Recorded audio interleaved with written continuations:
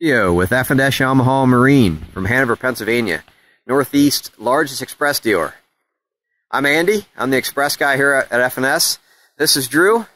He rigs and preps all the expresses.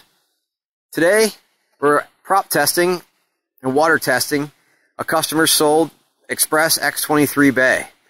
All the expresses we sell at FNS, we go to the water with each boat to make sure everything is set up correctly, like the correct propeller, motor height, jack plate, live wells. There are many things that can only be tested in the water, and we go with every boat before you buy it to make sure it's set up correctly.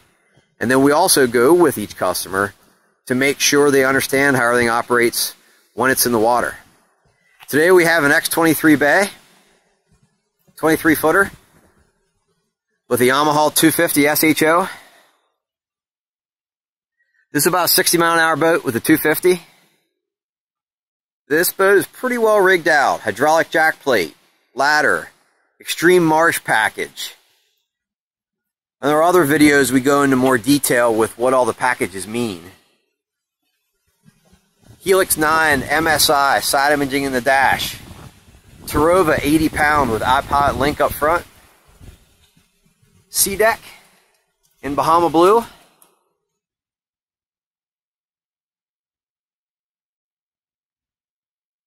Of course, like all the Xpress boats, that come with their own custom-made in-house aluminum trailer.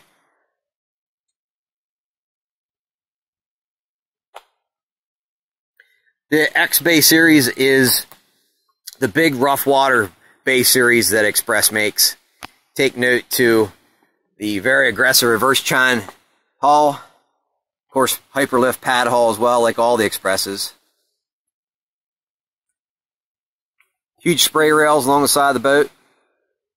This boat is set up for 2 3-footers. And today we are at the Susquehanna River in Wrightsville, Pennsylvania. I don't know if you can see out there, but it's white capped. It's going to be a pretty good test for it today. We're going to launch the boat here shortly, and then we'll continue the video once we're in the water. We're back.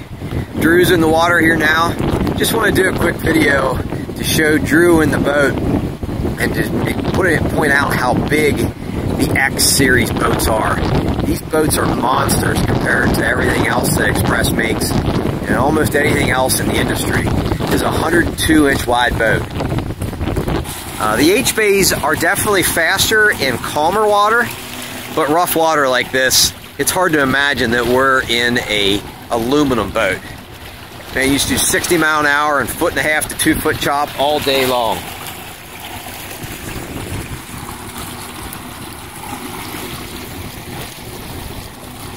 The rest of the boat, just a quickie. Humminbird Helix 9 MSI. Water pressure gauge, trim gauge, tack of course. Holds 75 gallons of fuel. This is one badass aluminum boat.